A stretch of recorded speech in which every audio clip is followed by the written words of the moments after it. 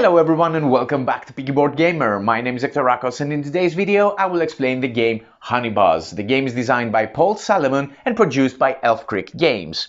This is a game about bees understanding economics, which start to sell their honey in the market. The game is for 1 to 4 players and takes about an hour to finish. Let's start with a quick overview and then we continue with the rules of the game. In Honeybuzz, bees have discovered economics and are selling their honey in the bear market. Each player has a personal hive and by placing tiles is trying to create empty hexes that can be filled with nectar tiles. The type of nectar that can be placed depends on the borders of these empty hexes. Then, by placing their fan tokens in strategic hexes, players produce honey which they trade by selling it in the bear market. In the end, players score victory points on various categories such as coins and remaining resources. The hive that is awarded the most victory points will win in Honeybuzz. At first, connect the 2 main boards in the middle of the table. Both of the boards are double-sided. The side of the hive board depends on the number of players. The woodland board has an A side for the standard game and a B side for the advanced game. In a standard game of 2 players, these are the sides that will be used.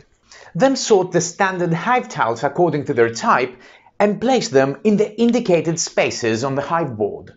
Next to the board, create supplies of coins, honey and pollen.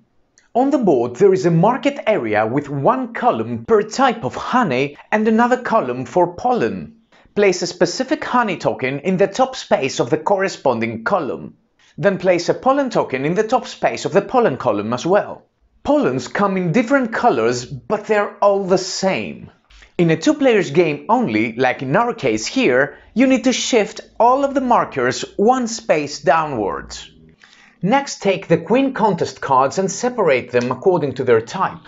Then, from each one of the types, you must randomly take 1 of the cards to be used in the game. However, in your first game it is recommended that you use the cards that depict a little star in this illustration. The 3 selected cards will be placed facing upwards in these specific spaces on the board. The remaining cards will not be used and returned in the box. These cards give specific objectives and grant awards depending on who comes first, second or third. Cards that depict these flag symbols are speed contests. If in a 2-player game, you just place the top award on the card. If it's a 3-player game, you also place the second award, and if it's a 4-player game, you also place the prize for the 3rd player. In the bottom right corner of the woodland board, there are spaces for 3 order stacks. You will create these stacks using small and large order cards. After you separate them, shuffle them, and then place 2 large order cards to each one of the spaces. Then, in a 2-players game, add 1 small order card on top of these stacks. In a 3-player game, you place 2 small order cards instead of 1, and in a 4-player game, 3 small order cards. Remaining cards return to the box, and the 3 stacks are placed facing downwards on their dedicated spaces. Finally, flip the top card from each stack facing upwards. Each player then selects 1 of the colors and takes the personal board, the 10 beeples, the 4 starting tiles, a forage token and the fan token of the corresponding color. Each player also takes 1 player aid. Then the player who woke up first that day takes the first player token and the rest of the player turn order is determined clockwisely. Players place their 10 beeples as a supply next to the board. Then the first player starts the game with 5 coins and 1 of their beeples from the supply. The second player with 10 coins and 1 beeple, if there is a third player with 15 coins and a beeple, and if there is a 4th player with only 5 coins but 2 beeples. Next you need configuration cards. In every game you need only 1 of these cards and the rest will return to the box. These cards are distinguished to green standard cards and yellow veteran cards which are more advanced. Normally you select which cards to use, you shuffle the stack and you pick 1 at random.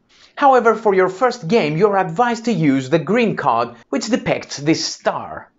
If players select the card with a star, all players will use their starting hive tokens to create their starting hive exactly as depicted in this card.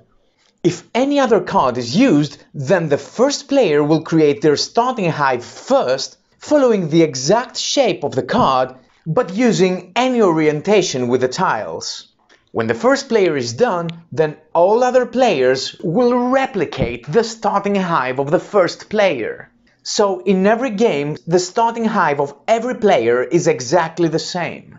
Next, we will use the nectar tokens to populate the field area of the board. After you separate the tiles according to their type, if in a 3-player game you remove 1 tile from each stack and 2 tiles from each stack if in a 2-player game, like in our example. In a 4-player game, you don't remove any of the tiles. Then you flip the tiles facing downwards and you shuffle them. Then you randomly place tiles facing upwards, completing columns starting from the left and moving to the right. In a 3-player game, you'll have enough tiles to fill this column, and in a 4-player game, you'll have enough tiles to complete the field. Then each player will place their forage token in one of the starting spaces on the left of the field. Players must use a different starting space. You can do this at random, or start with the last player and use a reverse turn order. The game is now ready to start. At this point, I would like to say that if you like this video and our videos in general, please show your support by subscribing to this channel. It is so important for us. Also make sure that you hit that bell button so you get notified of our future videos. In the game, players alternate turns starting with the first player and continuing clockwise indefinitely until the end of the game is triggered. On their turn, players have 2 options. Either to take 1 hive tile by placing at least one of their workers into these areas, and their second option is to recall all of their workers from the board back to their personal supply. Of course, if you have no available workers to take a tile, then recalling your workers is your only option. Let's analyze first the take a tile action. As you can see, the hive board is split to a number of areas. If you want to take a tile from an area which is unoccupied, you simply need to place one of your beeples in that area, and then you take one of the available tiles there. If you want to take a tile from an area which is occupied, you need to place a stack of beeples which is higher than the next tallest one. This is still the same when you want to take a tile from an area occupied by yourself. If a player chooses to take the decree tile, they must also pay 5 coins to the general supply. After the player takes the tile, they must place it into their hive. Hive tiles are connected using their yellow sides, not the white and not the red. So I could connect this tile like that, but I could not connect it like this or like that. After the player places the new tile in a valid position, that player's turn is over. However, if placement of the new tile has created an empty hexagon, then the player activates all action icons that are adjacent to the empty hex. It is possible that with one placement you create multiple empty hexes. So let's explain each one of the depicted actions. When the accounting action is activated, the player gains 5 coins from the general supply. Please note that the supply of coins is infinite. With the forage action, players send their bees to collect nectar from the field. The action offers a free movement of the player's token, but then the player can spend 2 coins to gain an extra move, and the player can do this any number of times. As you saw, players move their tokens to orthogonally adjacent field spaces. Also, they can move through or even end their movement on top of other players' tokens. At the end of their movement, if the nectar tile matches the new empty hex on that player's hive, the player collects it. To take a nectar tile, the surrounding borders of that tile must match the type of borders of the new empty hex. The pattern of my empty hex matches the pattern of rosemary. The hex I'm located is a rosemary hex, so I can take it and add it into the empty hex of my hive. Another example, if you end your movement in an empty space, or on a nectar tile which is not compatible with empty hexes on your board, you instead gain 1 pollen from the supply. With a new bee action, the player takes one of their meeples from the general supply, which is temporarily placed into this nursery area of the board. If you have no remaining beeples in the supply, then this action has no effect. The player will collect these new workers the next time they perform a recall worker's turn. However, these workers, even not yet available, they are considered to be your workers for other card effects. With the produce action, the player places their fan token onto any hex on their hive. Then, all nectar adjacent to the fan becomes honey, and the player places the corresponding honey token from the supply.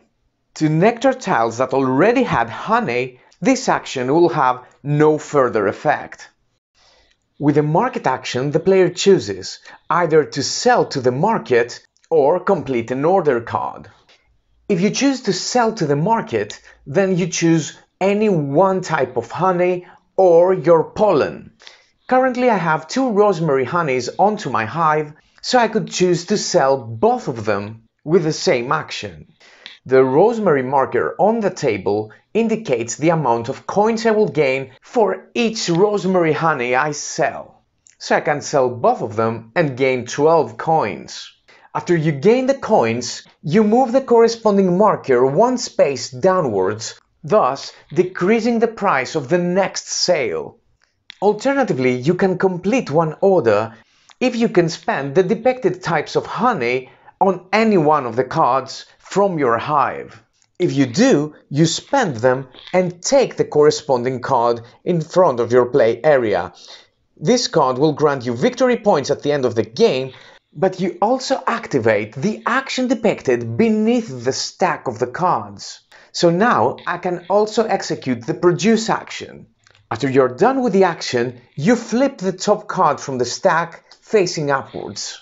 Finally, the decree action is a wild action. When you activate a decree, you can execute any action from the ones we just explained. Everything explained so far has to do with the player performing a take a tile turn. Instead of taking a tile, the player can take a recall worker's turn. In this case, the player first collects all of their beeples from the hive board as well as from the nursery area and places them back to their personal supply.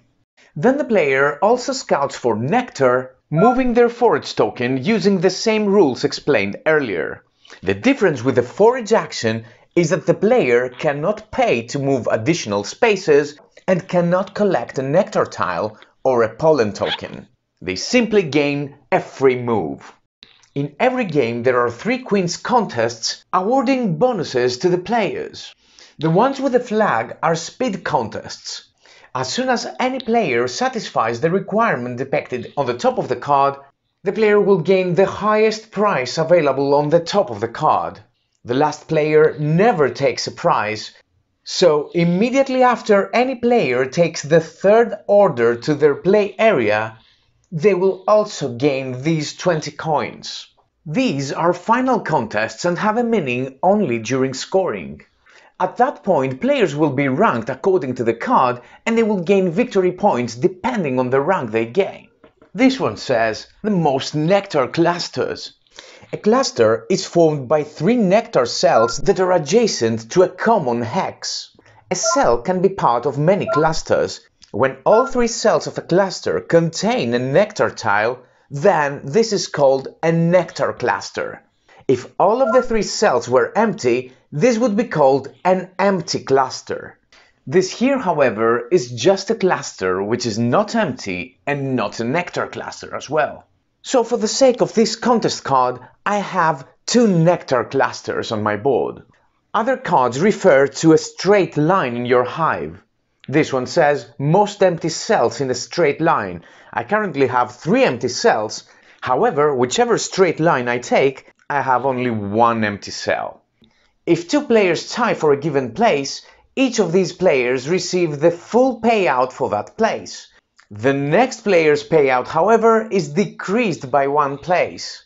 So if we had 2 players tying for the most nectar clusters, They would both gain 20 points, and if there were a third player in the game, that player would gain 5 points. If 3 players tie for a rank, again all players will take the full payout of that rank, but there will be no further payout to any other player. The game's end can be triggered with 2 ways. The first one is when 4 out of 5 resources of the game have reached the bottom space.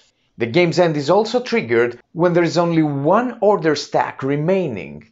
When the game's end is triggered, then the game continues until all players have had equal number of turns. So the last turn in the game will be that of the player who sits to the right of the first player. In scoring, players first score the value of their accumulated coins in victory points, so I gained 35 points from that. Then the player gains 1 victory point for every honey or pollen remaining in their play area. You also score the victory point award depicted in your completed orders. Finally, players are ranked and gain victory points according to the final contest cards on the board. After scoring, the player with the highest score is the winner. If there is a tie, then the first tiebreaker is the most remaining resources. The second one is the most completed orders, and if a tie still exists, then all tied players share their victory.